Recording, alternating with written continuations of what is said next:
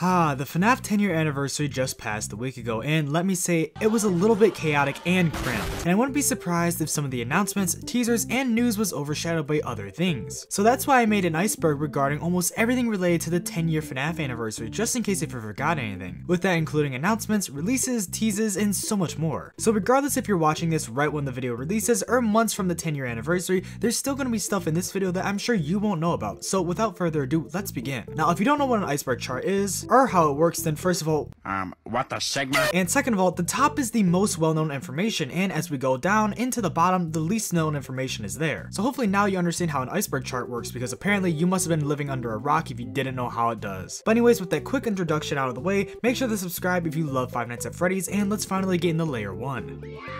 My Pop Goes. My Pop Goes was the first release in the FNAF 10-year anniversary lineup and was finally fully released for everyone to play, as it was a demo beforehand. The game released with very good reviews and is a very unique and innovative take on the franchise as we know it, and for that reason it has very different gameplay compared to most, if not all, FNAF fan games. Reading the game's Steam description, it states the following: Pop Goes is an official Five Nights at Freddy's spin-off series produced by Scott Cawthon and developed by fans as part of the Fazbear Fanverse initiative. Pop Goes is a short and simple resource management minigame where you can take care of an extremely needy weasel named Pop Goes. Housed in an adorable plastic LCD toy, your new pixelated best friend will eat pizza, fizzy drinks, and only the best entertainment provided by Freddy Fazbear himself. And if Pop Goes doesn't receive what he desperately needs, he passes out, or maybe he straight up dies, up to your imagination. And don't be misled by the game's surreal premise and its modest gameplay. It is a canon entry in the Pop Goes timeline, with real lore implications, unlockable character information, and plenty of interesting story tidbits. If you're a fan of the Pop Goes series, then give it a go. Now, even though the Steam description gives a pretty good idea of what you're getting into, the game is actually best played and experienced for yourself, as it actually has a lot of fun minigames, Easter eggs, and more that just make it super fun. The Joy of Creation Demo. The Joy of Creation demo was the second game released, a part of the 10-year FNAF anniversary lineup, and is a recreation of the original and very popular FNAF fan game, well, The Joy of Creation. This time the game is completely remade with a new graphics engine, with that being Unreal Engine 5, and with new gameplay mechanics compared to the old one. The Joy of Creation puts you in the shoes of the creator, a game developer forced to confront the manifestations of his own mind throughout 5 unique levels, each with a unique blend of free roaming and classic sit and survive gameplay mechanics. The game is officially backed by Scott Cawthon as part of the Fazbear Fanverse initiative, and even though the game isn't finished, the main office gives us enough of an idea of what the actual full game and gameplay is going to look like, and personally it has me really excited to see what the full remake is going to look like. Even though the game is only in its demo right now and it's just a very simple gameplay, I think it can evolve to something amazing. VIP Novel.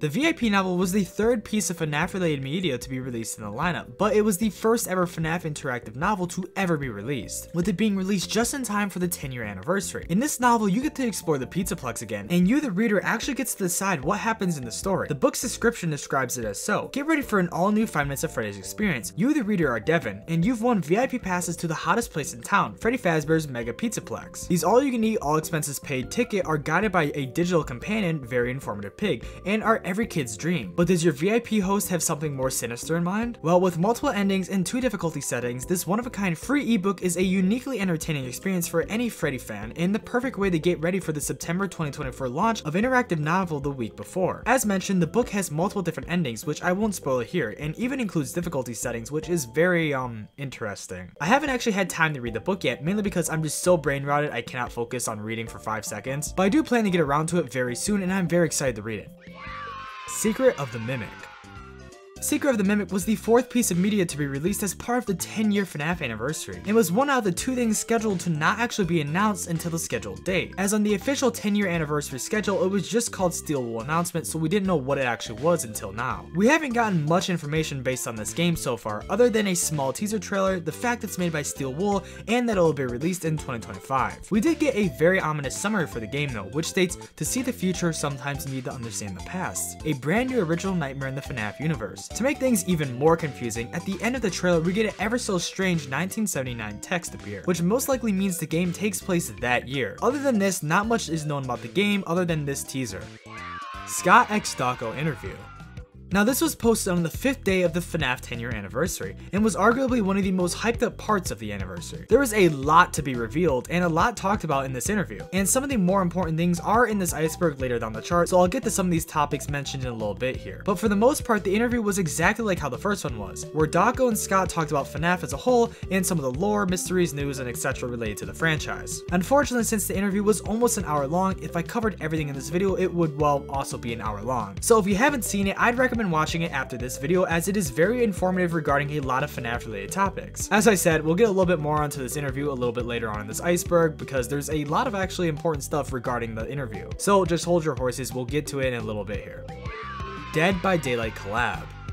Now this one is very self-explanatory. On the 6th day of the 10-year FNAF anniversary, it was announced that FNAF would be collabing with Dead by Daylight. Many FNAF fans have been wanting this collab for years now, so the fact we're actually going to be getting it is kind of crazy, even if it's in 2025. A lot of other things also happened this day, so don't worry, I'm not going to skip over them, they will just be later down this iceberg as well. Yeah, other than that, this one's just kind of self-explanatory. There's only this image that shows that it's going to be collabing with, you know, Dead by Daylight, so there's not really too much to go off on here. But yeah, if you don't know what Dead by Daylight is, you should go check it out. The game is actually kind of fun. As long as you're not getting killed by a tryhard 24/7, then it's actually pretty good. 5 Laps at Freddy's.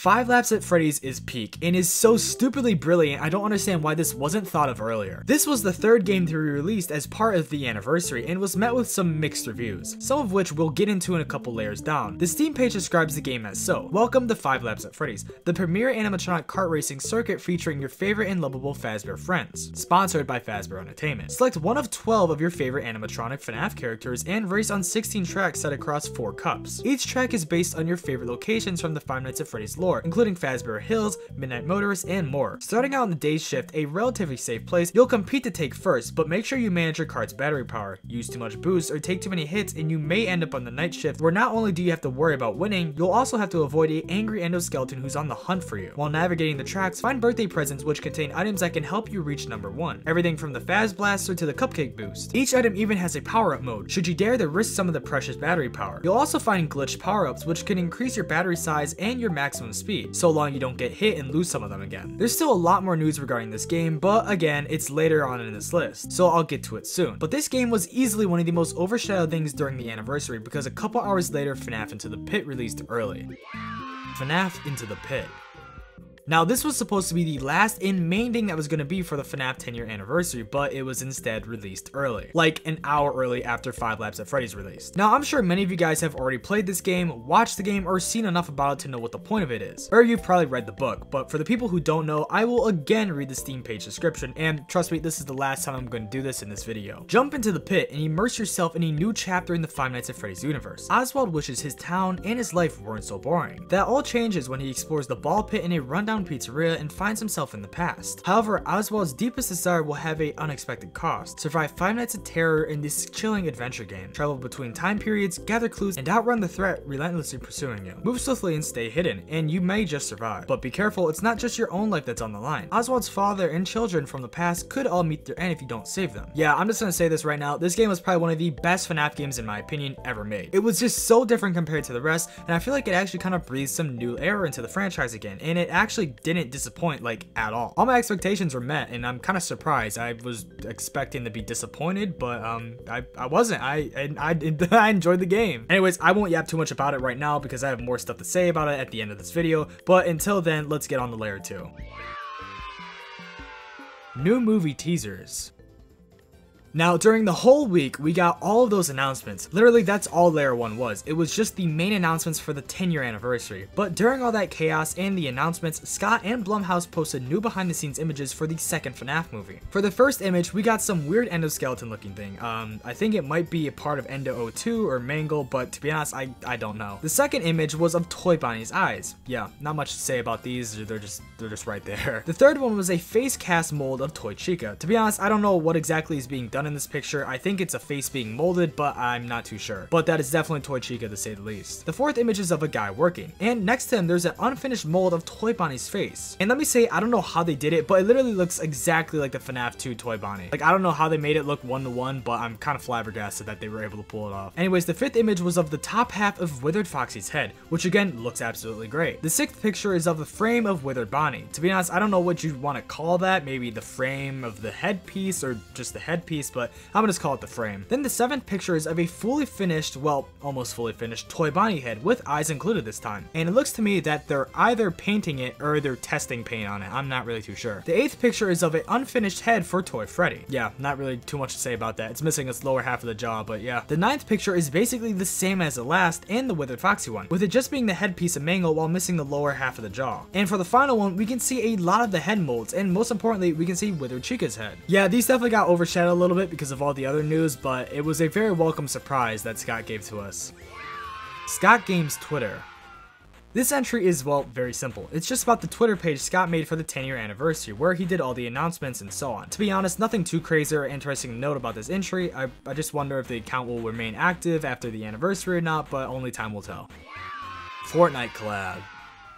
Now this entry refers to how everyone suspected that FNAF was going to be collabing with Fortnite, because as previously mentioned, during the lineup, one of these scheduled announcements was for a mysterious collab and no one knew who it was. So everyone immediately thought that it was going to be Fortnite for some reason, and it became a very popular meme in the community. But as we all know, it wasn't Fortnite, but instead something way better and maybe more toxic, and it was Dead by Daylight. Scott Cawthon in streams. Now during the same day the Dead by Daylight announcement was made, Scott joined various streamers' streams and commented in them regarding various things. Mainly he would joke about the collab announcement right before and during the reveal of it. Literally any and everyone that was streaming that day had Scott join in. It was actually kind of crazy because we haven't seen Scott do anything like this in a very long time. So it was nice to see Scott make a little comeback. Also Scott, if you're watching this video, this is your obligation to comment on this video. If you are watching this and you don't comment, then I'm gonna be just very mad. I don't know. FNAF 2 movie screenplays.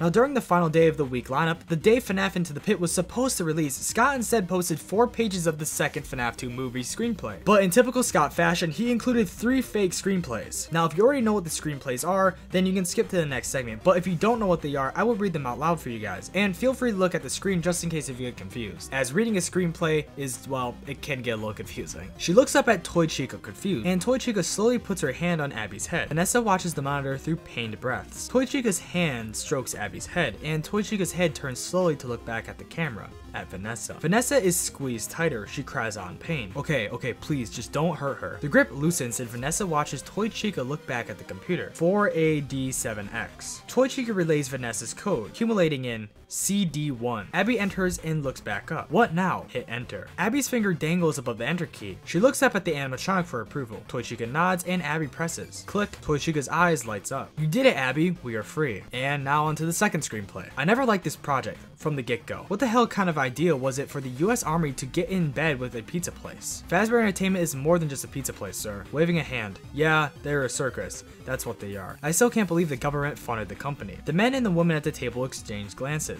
They're obviously a little surprised to hear that their commanding officer is expressing so many objections to their project. Who ever heard of testing government-financed tech on robots designed to entertain kids? Shaking his head. You ask me, Drummond let his sentimentality get the best of him, just because his kid liked those robot animals. Fazbear Entertainment's animatronic tech was way ahead of any robotics that. General Everly snaps forward. He picks up the report and slaps it back down again. But we're not talking robotics, now are we? Thumping at the report. This here says nothing about robotics. It's all about the vorticles and wave functions, and the general opens his report. He flips pages and frowns at the one he lands on. Reading, observable effects of unobservable energy exchanges, lifting his gaze. I think they're mentioning remnant in that. To be honest, I'm not too sure. A little confusing, but definitely very interesting if that is the real screenplay. Anyways, onto the third screenplay. Why would somebody write something like that for little kids? You remember how the little boy in it has all these plushies he loves, but then he gets sick with one of those diseases kids don't get much anymore? Yeah, he gets scarlet fever. Yeah, he's so sick he might die, and he's contagious, and so is everything he's touched. So they have to burn all of his plushies because they're dangerous. With a look of dawning understanding. Yeah, I remember the story. What are you saying, Ab? I'm saying these plushies are dangerous too. Somebody should burn them. Mike is parked at a gas station. He takes out his phone and dials Vanessa. Voice on the phone. Hello? Hey, are you working tonight? No, then I'll be over in half an hour. Wear dark clothing, we've got a job to do. Mike hangs up and gets out the car. He's dressed entirely in black. And finally, the final screenplay. The man and the kids step into a large dining room. Dust shrouded tables and chairs crowd the room, circling a motionless carousel sitting in a hulking shadow. The man leads the kids to the carousel. He steps up onto it, helping Gemma up after him. Darren looks bemused, but he hops up as well. The man reaches for a big red button, slaps the button. The carousel buzzes, lights up, starts to turn. Tinny music plays. Gemma claps her hands. Eyes sparkling, she looks at the carousel's animals. The carousel's characters, a brown bear, a blue bunny, a yellow chick, a pirate fox, a gator, a wolf, a hippo, are all brightly colored. They're cartoonish, over the top. A bunny, making a scoffing gesture at the blue bunny. This is fake. Pouting, I want the bunny, daddy. We're not here for a ride, sweetie. This man takes Gemma's hands. He leads her to the center of the carousel. Darren follows. A doorway is set in the hub of the carousel. The man opens it. Beyond the door, a circular staircase descends into darkness. I'll go first. Hang on to the railing, stay close. The man starts down the staircase. He checks to be sure his kids are following. They are. Yeah, I'm not really good at reading screenplays, so I do apologize if some of this was confusing. That is my own apologies. That's why I said to kind of look at the screen, but on to the next segment. 5 Laps at Freddy's Bugs and Hate. Even though 5 Laps at Freddy's is a very fun game, it's not without its issues. Keep in mind that the game is a demo, and most likely all the bugs will be fixed during the full release, but it didn't stop any of the complaints it got. As the title of this entry would suggest, the game has a lot of bugs, whether it be things not loading, game crashing, and so on. To be honest, the only main bugs I experienced was on the main menu, where nothing would load, and on the sinkhole map, where in a certain area of the map I would keep respawning as if I fell off the map even though I didn't, so I couldn't progress the race anymore. But other than that, I had no issues at all, and I really enjoyed the game. You just gotta keep in mind it's in demo, and then, you know, it'll all be fixed, so it wasn't that deep. FNAF World 2. This entry actually has 2 different meanings behind it. FNAF World 2 began to get popular when ClickTeam posted the Lolbit teaser for what is now known as 5 Laps at Freddy's, but before we knew it was actually going to become that, well, many FNAF fans speculated that it was going to be FNAF World 2. And now for the second part of this entry. During the Dawko and Scott Cawthon interview, many people speculated that Scott would give an answer for what this Lolbit teaser was, and what it was about, and if it was for this second FNAF World, or if Scott ever planned to go back to the FNAF World franchise again. Inevitably, the question never really got brought up, but Scott said that he might return to it in the future, so we'll just see what happens. FNAF 4 box. Now again, during the interview, Dawko asked Scott what was in the FNAF 4 box, and well, I'll just play the interview for you guys. Help. Okay, well, I can try to give somewhat of an answer to that, even though it might not be extremely satisfying for a lot of people. So I would encourage people to turn off the interview if they don't want an answer that they might not be happy with. But you know, whenever I'm making these games, there are a lot of things that are in my head that are just flowing ideas, and when I have them and put them there, it's the first half of something. It's like a string or a rope just like reaching out, and I know that what's there on the other end is there.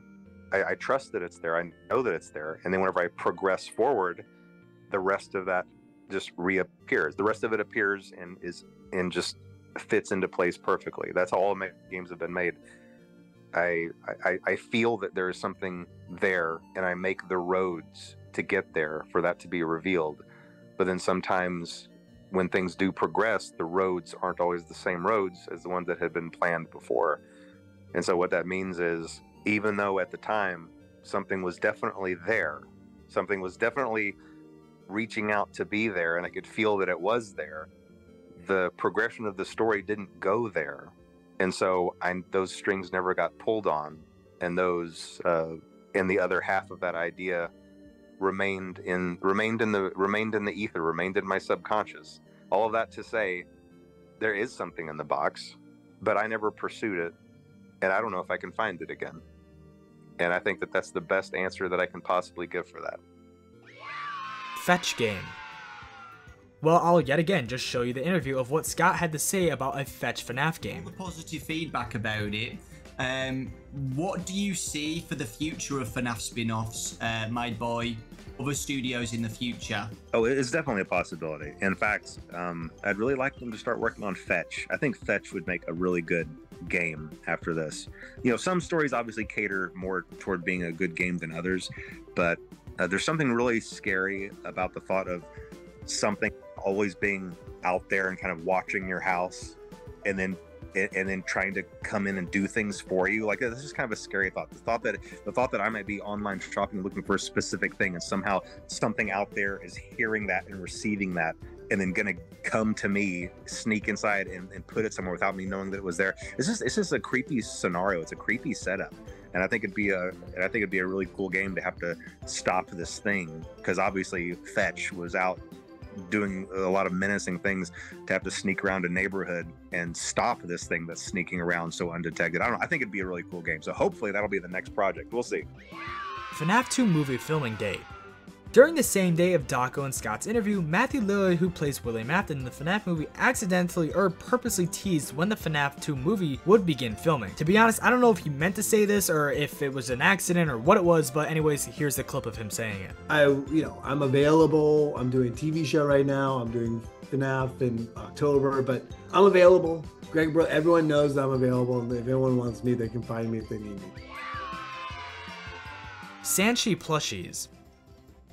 Not really nothing too crazy in these entries, but now we finally get onto some of the more obscure things that happened during the 10-year anniversary, and to start off Layer 4, we look at the Sanchi plushies that were announced. They revealed new plushies and pins for the anniversary, available for pre-order, which include Fredbear and Possessed Fredbear plushies and pins, which are very cute. U2's tease. U2's teased multiple new FNAF products that will be released by the time the video is posted, as it was all teased during the anniversary. The merch drop includes a 8-inch Sun and Moon figurine, along with a Spring Bonnie plushie and pin set themed around Into the Pit. Oh yeah, and there was also a Roxanne plush teased, but it was teased on the 9th, so technically it wasn't part of the anniversary, but oh well, I'm gonna include it anyways. FNAF TV show.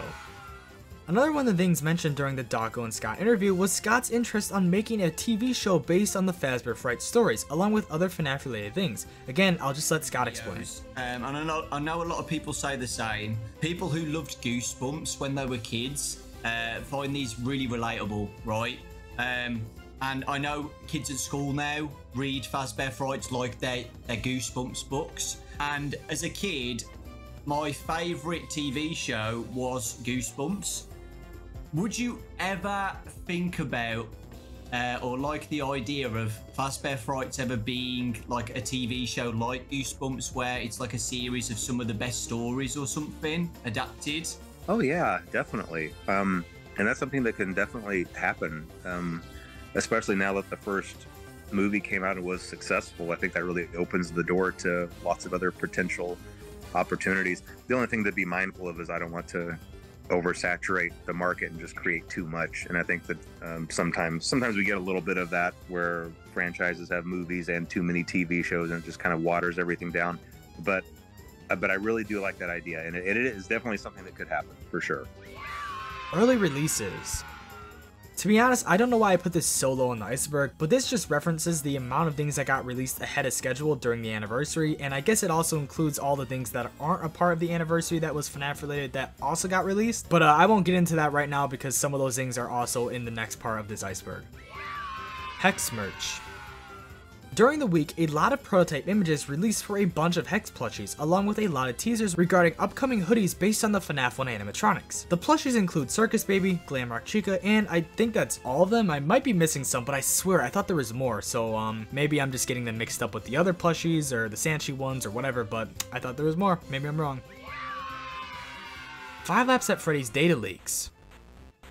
Now, we reached the final layer finally. These are probably some of the most obscure things regarding the anniversary, so I doubt many of you will know about these, and even if you do, then I'll give you a cookie. But this is probably one of the most interesting entries, at least in my opinion, on this iceberg, and that's regarding the data leaks of 5 Laps at Freddy's. Now, I don't have a lot of information regarding this. A friend actually informed me of this leak and also provided me these images of it, but it looks like ClickTeam actually has a decent amount of content done for the full version of 5 Laps at Freddy's. During this data leak, we got some images of JJ and Golden Freddy, or maybe they're just reskins, I really can't tell. We also got some textures for the skins of the characters, and it confirms Purple Guy will be in the game along with the rest of the FNAF 1 animatronics. We also got some icons for more carts, like the box cart, Kate Cruiser, and probably the coolest looking of them all, Captain Foxy's Revenge. There was also a screenshot of Lolbit in her shop, which is where I'm assuming you'll be buying all your cosmetics and stuff. Hopefully there's no microtransactions, but we'll see. And yeah, I mean, it's all pretty cool. It was just immediately, unfortunately, overshadowed by, you know, FNAF Into the Pit being released, but I think this is probably one of the coolest parts of the whole anniversary that got overshadowed, because this game looks like it's going to be absolutely amazing, and, well, I hope I'm correct on that. PAX West 2024. Again, this news came out on the 9th, so technically it's not a 10-year anniversary event, but it is celebrating it, so it does get included. For PAX West 2024, you'll be able to meet some of the animatronics from FNAF, with those being Glamrock Freddy and FNAF 1 Freddy. They will be at the FNAF booth, and you'll be able to, well, meet them. And me, because I will be attending PAX West for all 4 days, and I'll be posting updates as we approach closer to PAX, so if you're going, you'll probably see me there. As I said, just be on the lookout for updates, because I don't really show my face a lot, so I'm sure a lot of you guys don't know what I look like, but if you guys keep up with my updates, you guys will see exactly what I look like and what I'll be wearing, so you guys will be able to know who I am and meet me if you do go. Anyways, on to the next entry. Unknown teaser. Now, ClickTeam released this image a while back, at the same time they released the Lolbit teaser, but no one knows what it's for. It looks like nothing seen in 5 Laps at Freddy's, and honestly, I think it might be an entirely different project in of itself, but what do you think? The image looks to be an abandoned pizzeria, and it shows 2 plushies. Other than that, there's not much we can really see, but it does look like completely different from the vibe of 5 Laps at Freddy's, so this is either a Easter egg part of the game or something lore related, or maybe it's a level or a map, maybe it's a completely different project, but to be honest, I don't really know. Most FNAF news. This entry just refers to the 10-year anniversary being one of the most busy and chaotic weeks ever in FNAF history, mainly because we haven't gotten this much news in a very long time, if not ever. So I just want to say thank you, Scott, for creating this amazing franchise, and I want to say thank you to Markiplier for making his first ever FNAF video. I remember exactly where I was when the video released, and I remember immediately reading the title and everything. FNAF has always been a core part of my childhood, all the way down to clicking on Markiplier's first video. I have been a fan of FNAF, so thank you. Anyways, I'd like to say if I missed anything, please just let me know in the comments, because I'm sure there is some things I probably did miss, and as I said, a lot of things did get overshadowed this week, so just let me know in the comments. And if you enjoyed this iceberg, you can click on this playlist on screen right now that has all my other iceberg videos in it. If you enjoyed this video, you will like literally every single one of them in there. There's multiple FNAF related ones for hoaxes and tons of other things, so go check it out.